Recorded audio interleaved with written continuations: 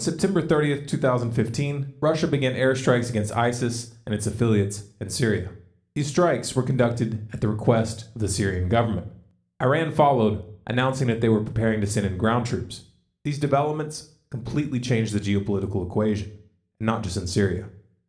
Western politicians and their corporate media lapdogs are obviously not happy about where this is headed, and they've taken to the airwaves in force to voice their condemnation.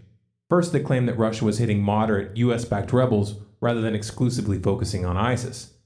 Of course, he moved all the capabilities in, he built the runways, he built the establishment, and then was ready to strike. And instead of revealing anything to carry from Lavrov or from him to Obama, he has a Russian general show up at our embassy in Baghdad an hour before it starts. And what's the first target? The people we are supporting in arming and training and equipment. What better way to stick their thumb in our eye? Hey, wait a second. On September 16th, General Lloyd Austin of the U.S. Central Command testified that there were only 4 or 5 U.S.-trained fighters in all of Syria, and now these fighters are supposedly in control of an entire region? This assertion would be absurd enough on its own, but the reality of the matter is that the area in question has been controlled by al-Nusra for at least 2 years. And just so we're clear here, al-Nusra is al-Qaeda's Syrian branch, and they have direct alliances with ISIS. Not that the distinction between al-Nusra and the FSA would really change the equation. The FSA has publicly acknowledged on several occasions that they are cooperating with al-Nusra, and the FSA command itself has been dominated by Islamic extremists since at least 2012. أما فيما يخص بعض الفصائل التي مثلا يطالب الغرب بتصنيفها كمنظمات إرهابية، جبهة النصرة. نعم، نحن نشعر أن هذه الجبهة بمكان ما هي يمكن الحوار معها. حول نعم، حول طبيعة الدولة القادمة، حول شكل الدولة القادمة، حول إمكانية هذه البلد على إقامة دولة التي تناسب الجميع. نحن في مكان ما يجب أن نتعاون ويجب أن نتحاور، وأنا على صلة بالجميع. أنا على صلة بالجميع ولا أخفي سرا بذلك، حتى فيما يخص الأخوة في جبهة النصرة، ونتعاون في أمكنة كثيرة. So, if the FSA and al-Nusra work together, and al-Nusra is working with ISIS, why haven't those funding and arming the FSA been charged with providing material support to terrorists? But Russia's airstrikes are killing civilians! Look, we have proof from the White Helmets, an NGO funded by the UK government. That's funny. This image looks an awful lot like this one, which was posted on September 25th, 5 days before the airstrikes even began. That was a bit problematic. So they deleted the tweet, but not before the US and its allies would use the occasion to take their hypocrisy to a new level. On October 2nd, the US issued a joint statement with France, Germany, the UK, Turkey, Saudi Arabia, and Qatar, calling for Russia to, quote, immediately cease its attacks on the Syrian opposition and civilians. Just to put this into perspective, the Saudis have been bombing Yemen, with US support, since March of 2015, killing thousands of civilians and creating a humanitarian crisis of epic proportions. The irony also seemed to be lost on Washington, who after decades of military occupations and drone campaigns, which have killed millions of civilians, topped it off by repeatedly bombing a Doctors Without Borders hospital in Afghanistan just 1 day later. Oh, this is awkward. What can we do to save face?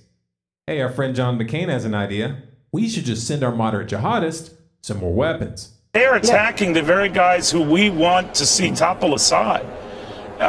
You would let American planes just continue to pass them and let them do that? No, but I might do what we did in Afghanistan many years ago to give those guys the ability to shoot down those planes. That equipment is available.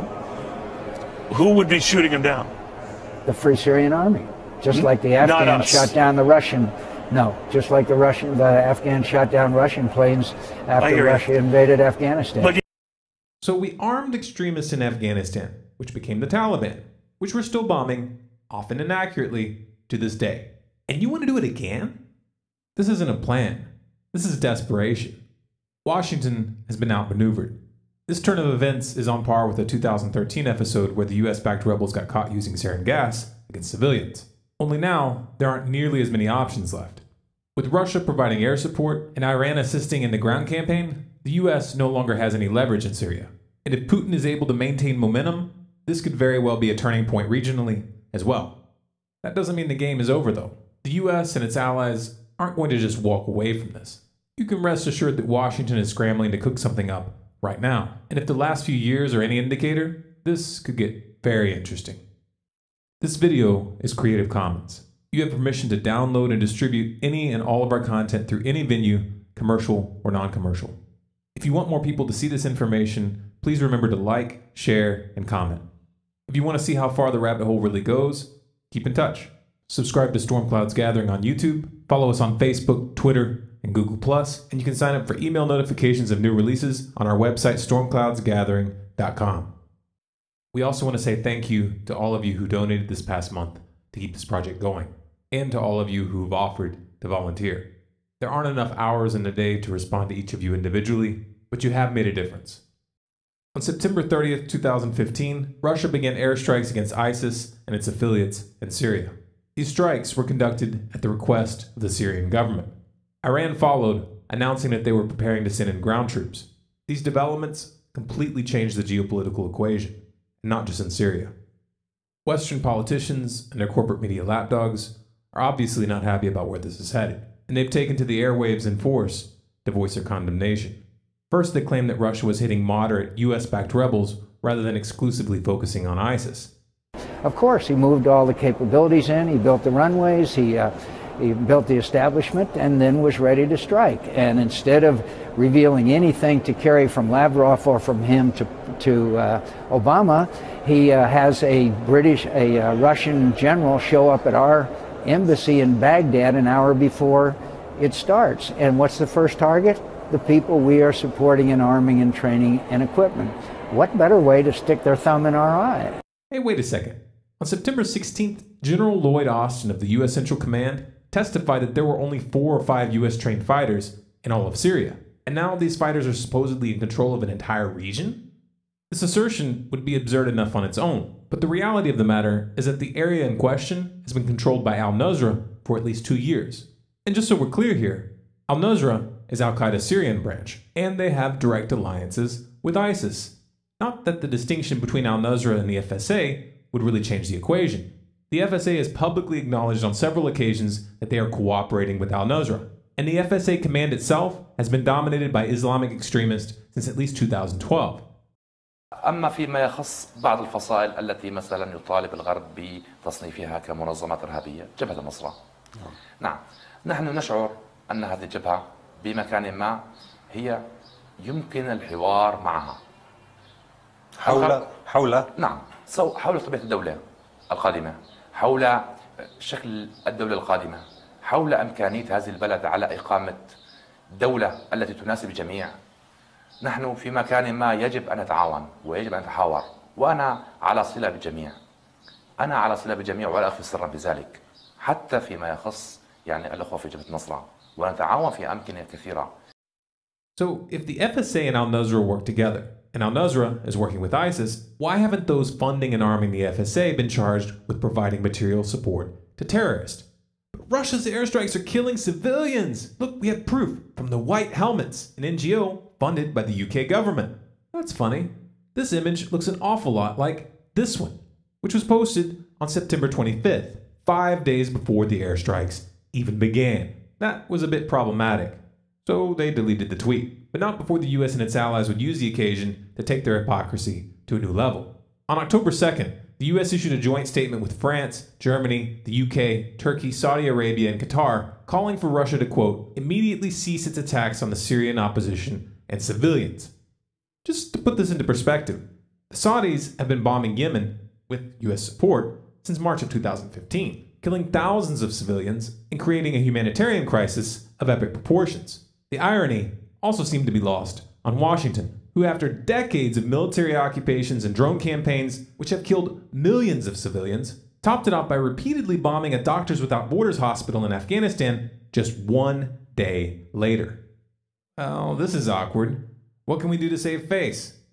Hey, our friend John McCain has an idea. We should just send our moderate jihadists some more weapons. They're attacking the very guys who we want to see topple Assad. You would let American planes just continue to pass them and let them do that? No, but I might do what we did in Afghanistan many years ago to give those guys the ability to shoot down those planes. That equipment is available. Who would be shooting them down? The Free Syrian Army, just like the Afghans shot down the Russian. No, just like the Afghans shot down Russian planes after Russia invaded Afghanistan. So we armed extremists in Afghanistan, which became the Taliban, which we're still bombing, often inaccurately, to this day. And you want to do it again? This isn't a plan. This is desperation. Washington has been outmaneuvered. This turn of events is on par with a 2013 episode where the US-backed rebels got caught using sarin gas against civilians. Only now, there aren't nearly as many options left. With Russia providing air support and Iran assisting in the ground campaign, the US no longer has any leverage in Syria. And if Putin is able to maintain momentum, this could very well be a turning point regionally as well. That doesn't mean the game is over though. The US and its allies aren't going to just walk away from this. You can rest assured that Washington is scrambling to cook something up right now. And if the last few years are any indicator, this could get very interesting. This video is Creative Commons. You have permission to download and distribute any and all of our content through any venue, commercial or non-commercial. If you want more people to see this information, please remember to like, share, and comment. If you want to see how far the rabbit hole really goes, keep in touch. Subscribe to Storm Clouds Gathering on YouTube, follow us on Facebook, Twitter, and Google+, and you can sign up for email notifications of new releases on our website, stormcloudsgathering.com. We also want to say thank you to all of you who donated this past month to keep this project going, and to all of you who have offered to volunteer. There aren't enough hours in the day to respond to each of you individually, but you have made a difference.